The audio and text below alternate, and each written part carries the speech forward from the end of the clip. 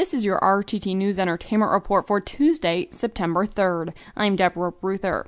The cast has been announced for the upcoming film adaptation of E.L. James' racy novel, 50 Shades of Grey. Charlie Hunnam, star of FX's hit series Sons of Anarchy, will star in the lead role of Christian Grey, opposite Dakota Johnson, who will portray Anastasia Steele.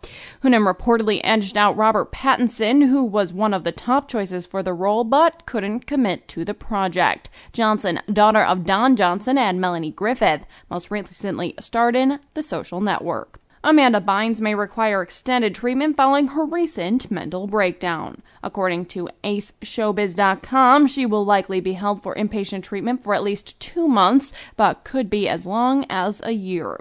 The treatment is costing Bynes' family as much as $3,500 a day, and it is reportedly outside of her current insurance coverage. Seth Meyers has reportedly tied the knot with his longtime girlfriend, Alexi Ashe. The pair said "I do" in a private ceremony on Martha's Vineyard and were joined by a host of celebrity guests, including Olivia Munn, Allison Williams, Allie Larder, Rashida Jones, and more. And NSYNC star Lance Bass has popped the question to his longtime boyfriend, Michael Turchin.